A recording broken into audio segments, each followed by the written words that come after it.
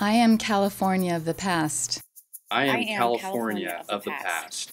I am am California of the past.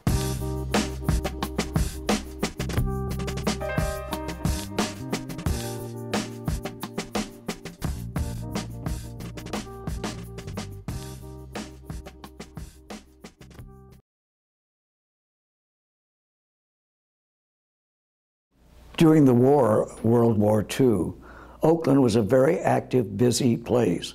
For one thing, one of the main depots for shipping out soldiers was from San Francisco.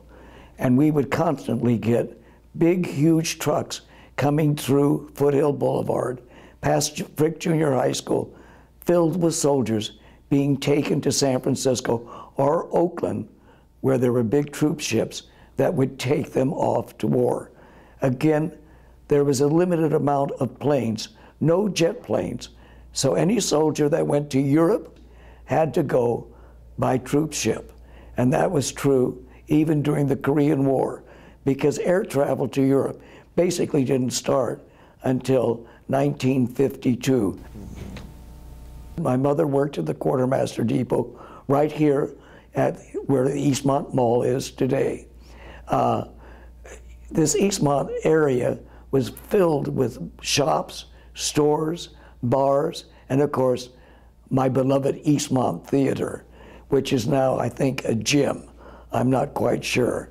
All these small movie houses have been closed because they were not economical to have one movie in one theater, but they were special places to escape. Again, we had no television, so we enjoyed just going out to movies. I was interested in drama and theater arts in high school, and I appeared in several plays. One was at the Oakland Auditorium. We did a play called Treasure Island, and I played the part of the young boy, Jim Hawkins. At that time, it was really a thrill to go down there and perform at the Oakland Auditorium for children who came from all over Oakland just to see us do that play. The Oakland Auditorium was wonderful in that they had all sorts of shows there, theater shows, touring Broadway companies. And I saw many, many wonderful plays with my mother at the Oakland Auditorium. When I was in elementary school in the 6th grade, we were allowed to be patrol boys, and we would help children cross Foothill Boulevard. Again, there were no signals and there were no freeways, so there was a lot of traffic. And so we would take our big signs and put them down that said stop, and all the traffic would stop. It gave us a tremendous sense of authority, and then the children would cross the street. We were paid for that. Our pay was a free movie on Saturday matinees that we could go to. There were lots of movies, lots of different movies. Most of them now are on DVD. There was another theater nearby. It was down on East 14th Street. It was called the Granada Theater, and they had a talent show.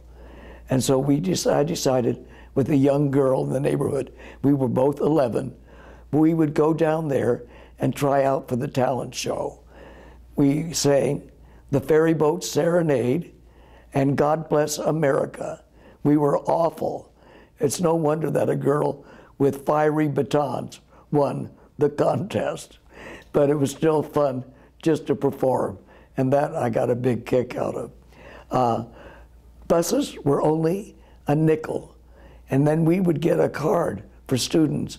They were even cheaper to travel on the bus. Right here, very close by, in the area called Havens Court, there was a train. That train went to San Francisco. And the thing is, anybody who worked there in San Francisco and used the train would buy commute books. Those commute books would entitle them to travel 7 days a week. Well, they weren't traveling on Saturdays and Sundays, so we would ask them for their tickets, and they would give them to us, and we would travel Saturdays and Sundays to San Francisco, and that was always a lot of fun because the train ran over on the bridge at that time. And so that was very, very exciting. San Francisco, of course, was filled with servicemen. The Naval Air Station had sailors, and of course, being wartime, there was lots of servicemen around enjoying San Francisco, Oakland, because this is a wonderful area to live. It is probably the best weather of any place in the world is right here in Oakland.